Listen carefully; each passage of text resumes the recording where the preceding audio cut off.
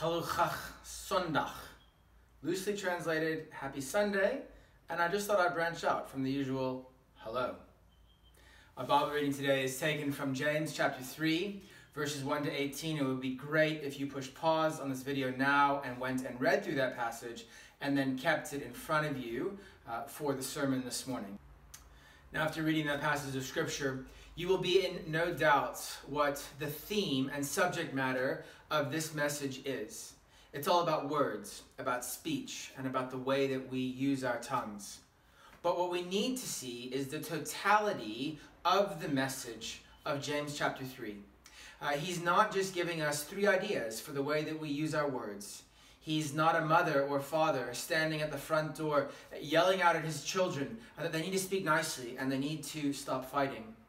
James is a deeply changed person because of the death and resurrection of our Lord Jesus Christ. And so he desires for his brothers and sisters in Christ to also be deeply changed people. And really what he is getting at is whether or not our speech is spoken by nature or by the grace that we have received from the God and Father of our Lord Jesus Christ.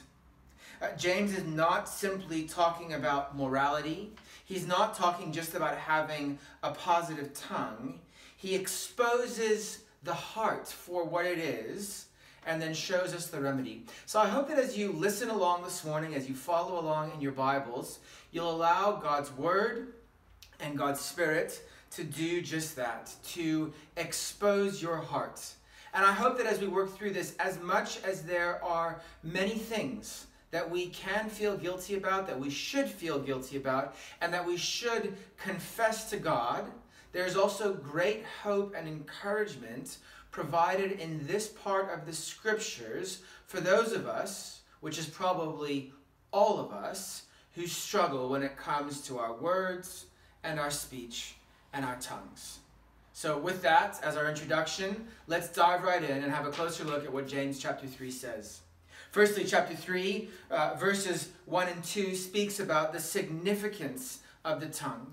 And it's significant because of the effect and the role that they play on the direction and the destination of a person's life.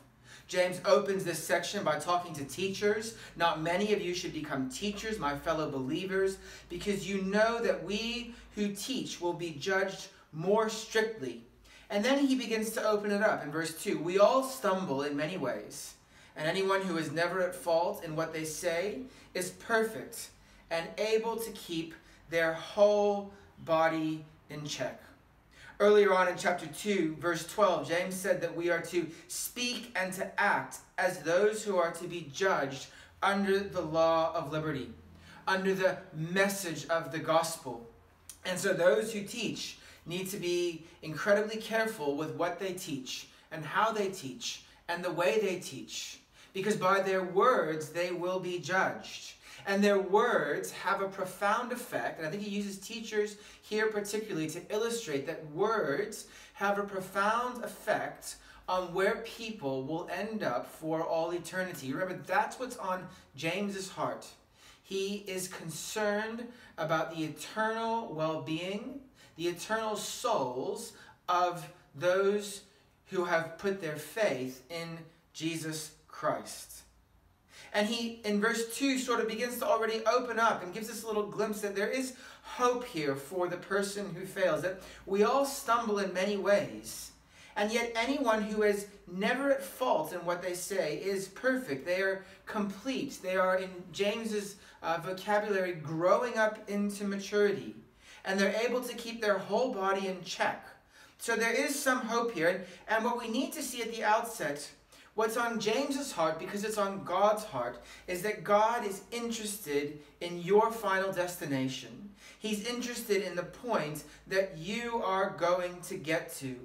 And words, perhaps more than anything else in this whole world, will have that effect. Now we need to push pause. Just don't actually push pause, but just push pause on this passage for a second. And we just need to back up and look at the whole of the Bible.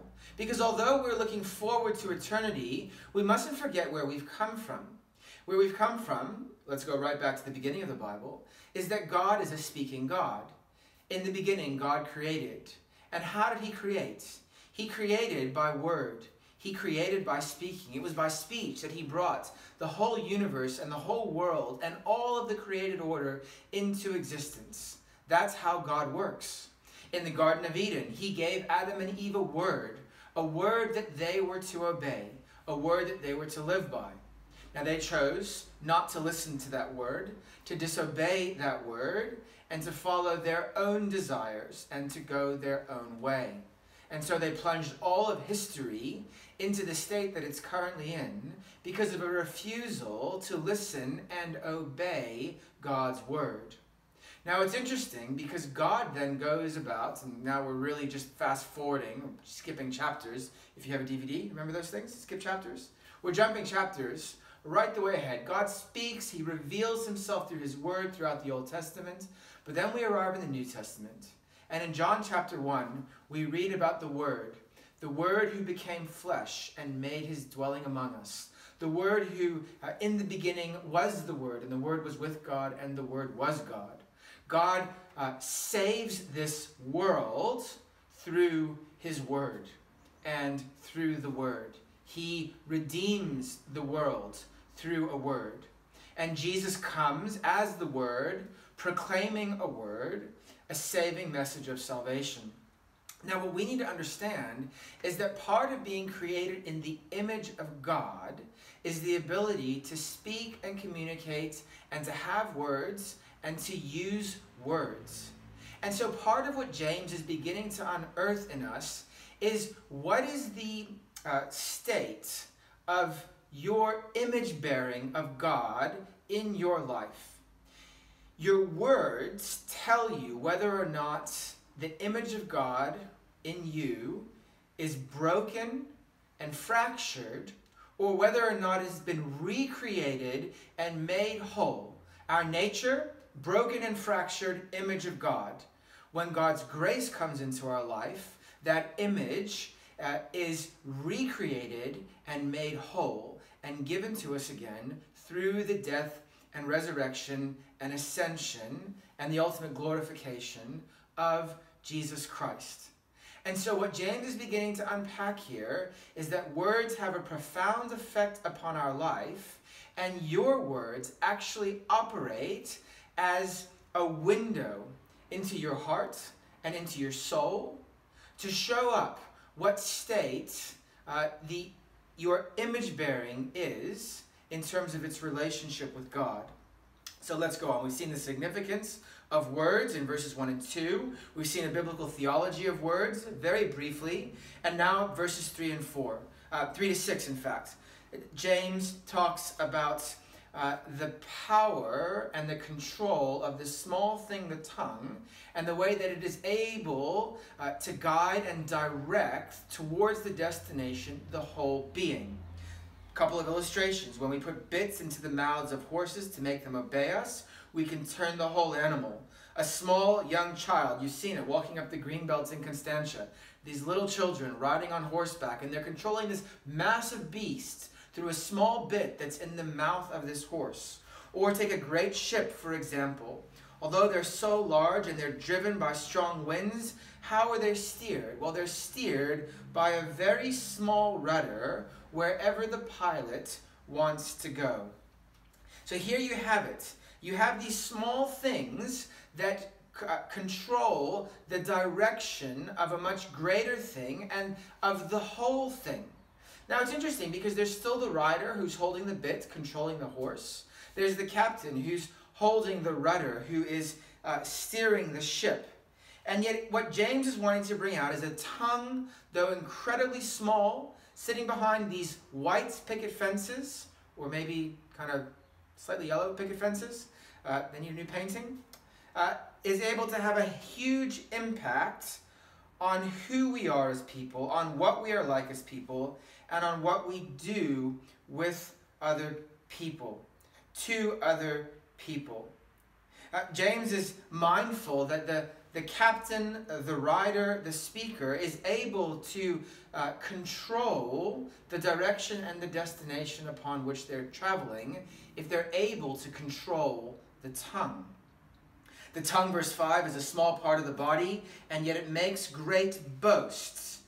Here we have this picture of, yes, the power of the tongue, and it can be used in wonderfully constructive ways, but it can also be used in horribly destructive ways, in ways that are random and dangerous. Think about a home that can be torn apart by the words of a mother or a father or a teenager or a child.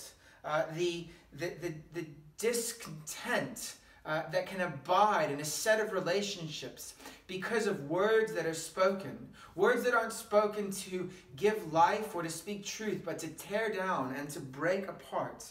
The tongue, verse 6, is also a fire. It's a world of evil among the parts of the body. It corrupts the whole body, and it sets the whole course of one's life on fire, and is itself set on fire by hell. Here James is painting for us this picture of the immeasurable value that a tongue can have for good, but also for harm. And again, he's trying to get us to move things aside, to look deeply within our hearts and to ask ourselves, what is it that the way that we speak and the words that we choose to use, or sometimes the words that we don't choose to use, what does it say about our hearts? Now notice that when you get to this point, you might start to think, hey, silence is golden. The best thing that I could do is just never ever to speak again. But bearing in mind that part of what James has in mind here is the way that we communicate. There are many things that we can communicate by saying nothing at all. In fact, sometimes we can communicate more by saying nothing at all. We can withhold words. God didn't withhold his word when we rebelled against him. Rather, he sent his word into the world in order to save the world. James isn't saying don't ever speak again. He's spoken in chapter 1 about how the person who is able to bridle their tongue, they are practicing true religion. And that yes, we should be quick to listen and slow to speak, but we should still speak, even though we should be slow at arriving at the point where we do utter our words. So don't think that this passage is saying, hey, just don't ever speak. You know, guys, if you're the non-communicative type, this is not licensed for you just not to say anything. When your wife or your children or someone is desperate for you to provide words of encouragement and words of life. He's not saying to withhold your words, but he's saying that when your words do come out, what are they coming out as? Are they coming out in a way that reflects God's image, God's likeness, and God's character? Do they reflect the words that Jesus would say or speak to people? Or do they reflect something else?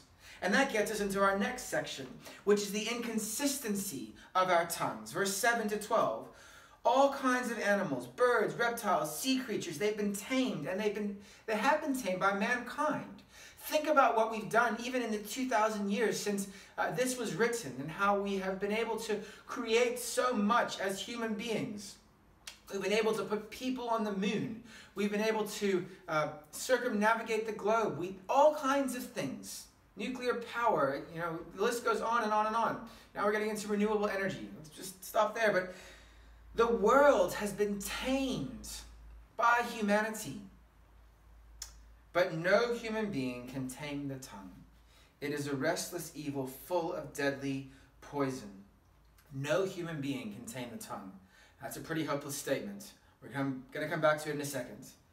It's a poison that just permeates the being. With the tongue, James goes on, and here's that inconsistency. We praise our Lord and Father, and with it we curse human beings who have been made in God's likeness. So there it is. James brings in that God's likeness. They've been made in God's image. We praise God, and we curse human beings.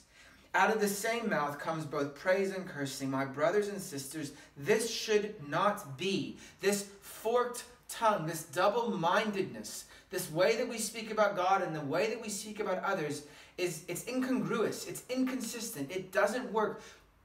There is a problem if that is the way that you or I speak. You or me, I'm not sure. Can both fresh water and salt water flow from the same spring? Can a fig tree bear olives or a grapevine bear figs? Neither can a salt spring produce fresh water.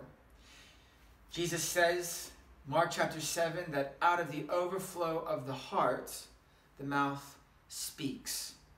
Whatever it is that is coming out of your mouth is what is really going on inside of your heart. If we speak words of aggression, words of destruction, words of discouragement, words of negativity, words that are not the truth, words that are lies, words that are deceit, those reveal the nature that comes out from within the heart, and they reveal a sinful nature. If we speak words of life and of truth and of grace and of comfort, well, then we speak as those who have been transformed by God's life-giving grace. Now, bear in mind, I'm not talking about us having to be positive speakers, because sometimes the truth has to be negative. I'm mindful that in so many of my sermons, I preach and confront sin and judgment, because it would not be loving for me to just be positive and tell everybody and tell myself, hey, you're fine, you're doing good, you're doing great, just keep going. Because sometimes positive speak, if it's only ever positive speak, can be an unloving way to speak. Because God, in His Word, regularly warns of coming judgments and our need for rescue. So let's go back to verse 8, okay? The Bible doesn't contradict itself. It says, no human being can tame the tongue. So what hope do I have? If no human being can tame the tongue, where am I left in all of this? Well, James carries on in chapter 3 and verse 13. So we've seen the significance of our words, the power of our words to control the whole. We've seen the insignificance of our words. And I hope that now you will see with me the salvation of our words. Chapter 3, verse 13. Who is wise and understanding among you? Let them show it by their good life, by their deeds done in the humility that comes from wisdom. But if you harbor bitter envy and selfish ambition in your hearts, do not boast about it or deny the truth. Such wisdom does not come down from heaven, but is earthly, it is unspiritual, it is demonic. Who is the wise person? Now you might begin to think, hey, how do we get from words and speech and tongue to wisdom? If you go and look through the book of Proverbs, and I'll put some of the verses in the description of this video below, Proverbs and wisdom has so much to say about our words. And basically what James is helping us to see is that when our words and our tongues are completely out of control, we are not operating from a place of wisdom. And if we're not operating from a place of wisdom, Proverbs 3 tells us that the fear of the Lord is the beginning of wisdom. If we're not operating from a place of wisdom, we're not operating in the fear of the Lord.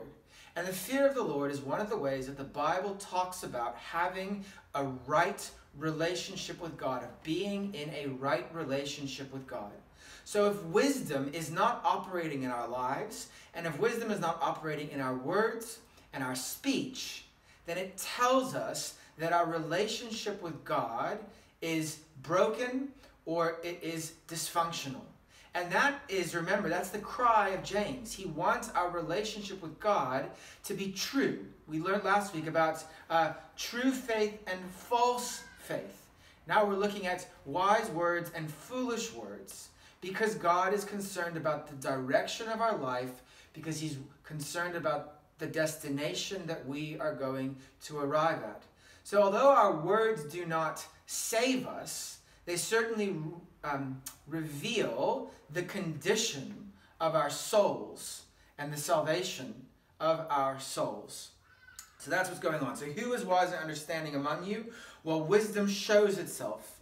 It shows itself by the good life, by deeds that are done in humility. This is what flows out of the truly wise person. Proverbs tells us that though wisdom costs you everything, you should get wisdom. And so wisdom isn't so much something that we speak about. It's not just knowledge. It's the way that we conduct ourselves, in the way that we live our life, in the fear of the Lord, mindful that everything that we do ought to flow from our relationship with Him. That means that everything that we speak needs to flow from our relationship with Him. So if you harbor bitter envy and selfish ambition in your hearts, do not boast about it. Do not deny the truth. These are unwise words. These are all ways that we could speak. And this wisdom, it doesn't come down from heaven, but it's earthly, it's unspiritual, it's demonic. Do you remember what James said about our tongues being set on fire by hell? Our whole life becomes set on fire by hell when our words are out of control, when our words are used for destruction, when our words are inconsistent. And on the one hand, we praise God with our mouths, and then on the other hand, the next day, we are cursing humans who are made in God's likeness. And this brings together this whole thing about that law of liberty, that we are to love the Lord our God with all of our mind and all of our soul and all of our strength, and we are to love our neighbor as ourselves. If we are, on the one hand, saying that we love God, and on the other, cursing our neighbor, well, can you see how that just doesn't work? It just doesn't come together. This wisdom, it is from this world. This wisdom is unspiritual. It is not true religion. It is demonic. And it is seen in our actions, which we looked at last week, and it is seen in our words and the way that we speak.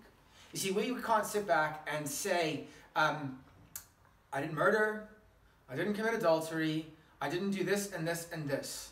And yet we mouth off with uncontrolled tongues, wreaking havoc in people's lives and destroying relationships and maybe even destroying them.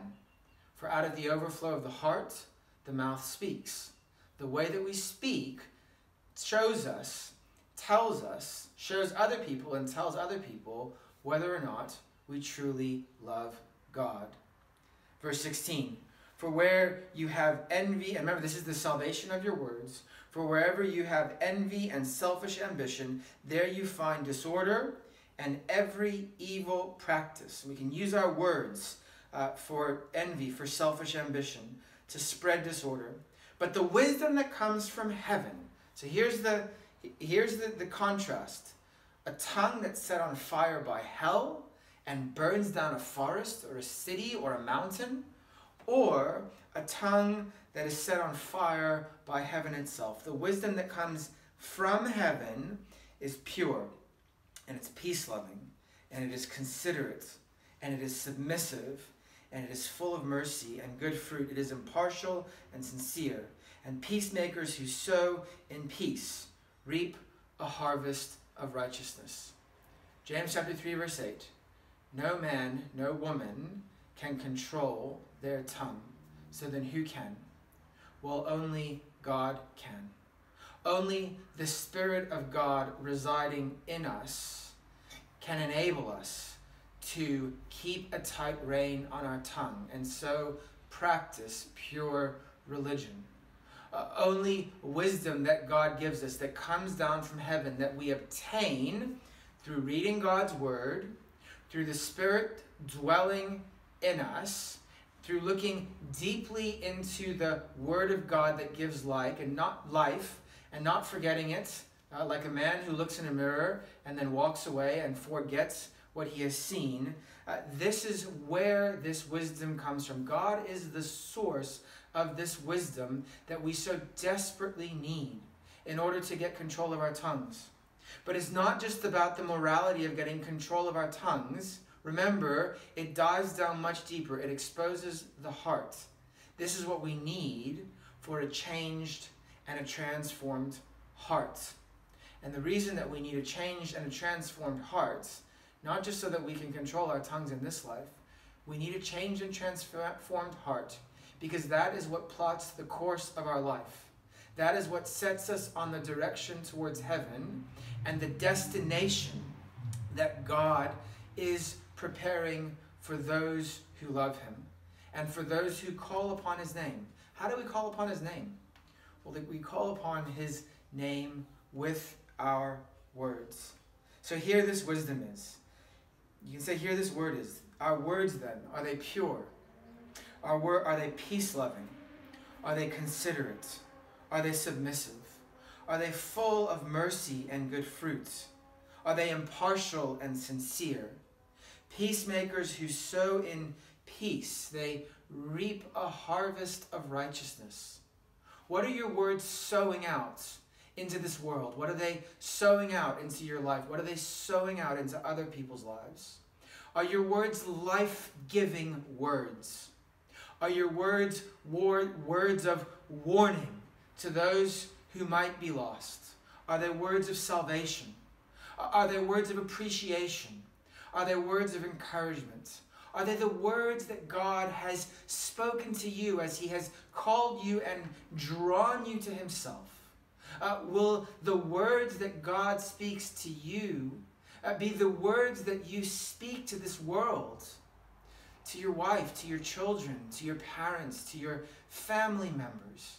You see, this is why God is so concerned, so desperately concerned about our words. Why James is so desperately concerned about our words. Yes, they can bring great destruction of relationships. But more than that, they can destroy us. And so until our hearts are transformed by this wisdom that comes down from above, our words will always wreak havoc wherever they go. And the direction and the destination of our life will be the fires of hell. But when God breaks into our life, when he breaks into our heart, when he gives us that new heart, and his Spirit comes and dwells in us, and we look carefully at his word that gives life, we will begin to emulate him. That image will be restored, and we will stop speaking by nature, and we will start speaking as those who have received God's grace and those who are full of God's grace. So yes, friends, brothers and sisters in Christ, by all means, watch your words carefully. Watch your life and watch your conduct, but not because of what's happening on the surface, but because of what is going on deep inside your heart. What's coming out is what's really happening in there. So let me ask you this morning, what's happening inside your heart today that is revealing itself as it comes out in the words that you are speaking and putting out into this world? Would you bow with me and let's pray. Father, we ask that you would help us to keep a tight rein on our tongue. And we pray, Lord, that that would be true because our hearts have been set afire by wisdom that comes from above, by heavenly wisdom. Father, you have said that if any should lack wisdom, they should ask you for that wisdom, James chapter 1. And so, Father, we ask you for wisdom from above, for our life, for our works and our deeds, but especially this morning, Lord, for our words. May our words reveal a right and true relationship with you. In Jesus' name, amen.